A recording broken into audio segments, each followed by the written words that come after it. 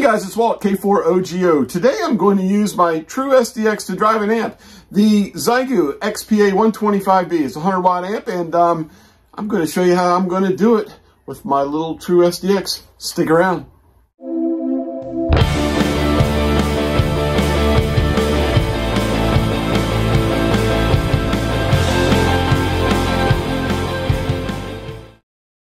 Driving a linear amplifier with my true uSDX turned out to be easier than I thought it would. Connecting the transceiver to my Xiegu XP 125B amp just took some research on which PTT cable to construct or purchase.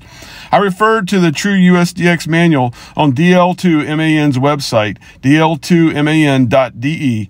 He has some great illustrations and drawings showing all the connection ports and their purpose, as well as excellent diagrams showing the pin connection diagram of the jack required to drive an amplifier. After some research, I discovered that the jack required matched that of the PTT cable required for the ICOM IC705 to drive an amp. I went on eBay and discovered that there are several sellers offering IC705 to Xiegu XPA 125B cables and purchased one. After connecting the cable along with the power cable, an external speaker, and the antenna coax to my home base antenna, which is a Sigma Eurocom HF360 vertical, one important thing to remember doing this is that the amp must be set to manual band selection and the proper band being used must be inputted. I powered the radio up, found the Maritime Mobile Net on the 20 meter band at 14.3 megahertz and checked in. The harbor of Norfolk and Portsmouth, Virginia, listening in. Hey, Roger. Well, you're sounding great down here in South Carolina from Portsmouth, Virginia there, sir. Anyway, anything I can do for you, sir?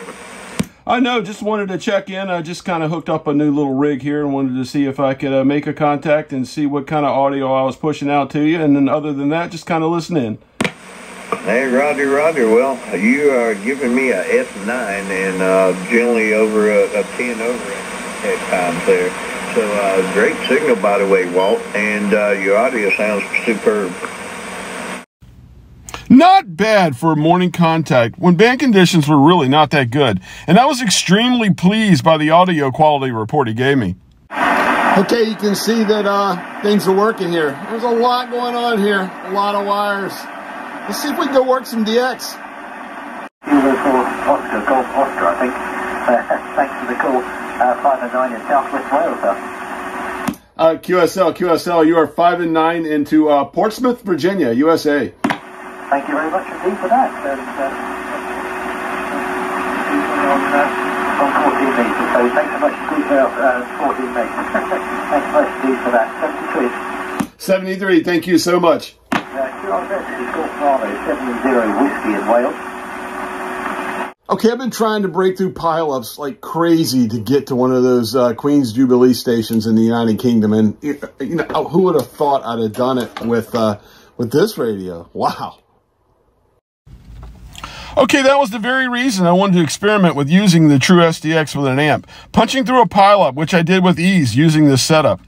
A quick word of caution. I posed the question of using the true SDX with an amp on the forum on Manuel's site and got an answer from him. He stated that the PA jack pin is connected directly to the Atmega chip, so use shielded wire only and add a ferrite or two if possible. He also stated that if you have a PA that has an internal relay, that you can use the PTT delay in the menu to safely let the PA enable before sending RF.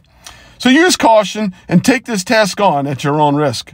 Well, I hope you found the video informative, maybe enjoyed it. If you did, please like and subscribe. Until next time, I'm Walt, K4OGO 73, my friends.